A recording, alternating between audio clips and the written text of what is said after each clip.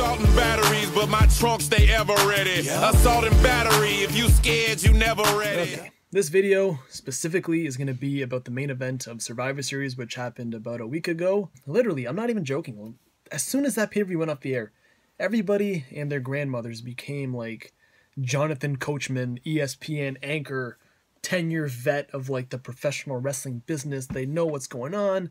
Everyone has an opinion. And I specifically remember watching a video of a fan from Toronto who, minus Survivor Series, like forget Survivor, she's always been one to act like the head, like, oh, I've been watching for 25 years. I love to like throw in, I went to this show, that show, I met this guy's my favorite wrestler. I had lunch with this guy, like this guy. I'm like, shut up. Like, honestly, like no one cares. Typical wrestling fan, you know, like no, just, I don't have to go into detail. When I say a typical wrestling fan, you guys know exactly what I'm talking about. So this is this person.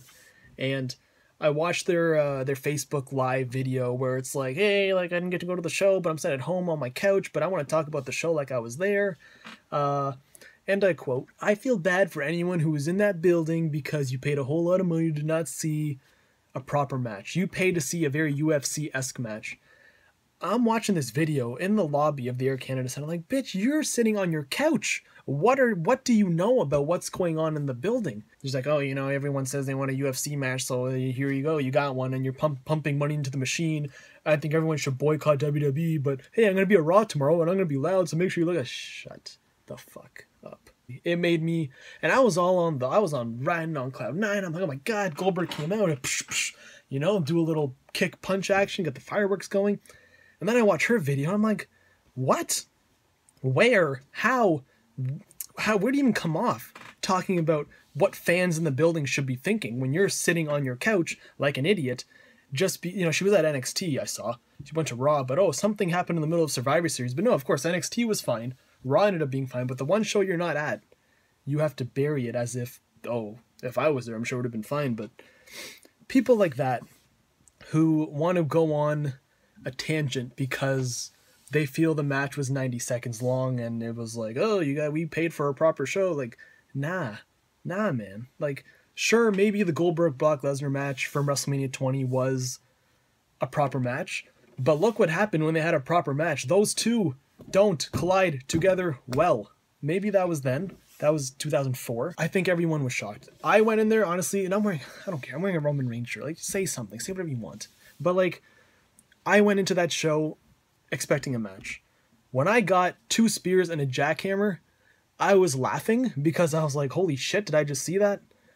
And I was happy because Goldberg won. So, I don't know, maybe it's just me, I'm not upset. I know the 18,000 people in that building, no one was upset. Maybe at the beginning, it was like, what the hell just happened kind of thing, but then it was like, holy shit, like we just essentially witnessed history. And it was just like being in the building when the Undertaker's streak ended. Maybe a little bit not as dramatic, but there's definitely that feel of like jaw dropping, like, oh my god, what did I just see?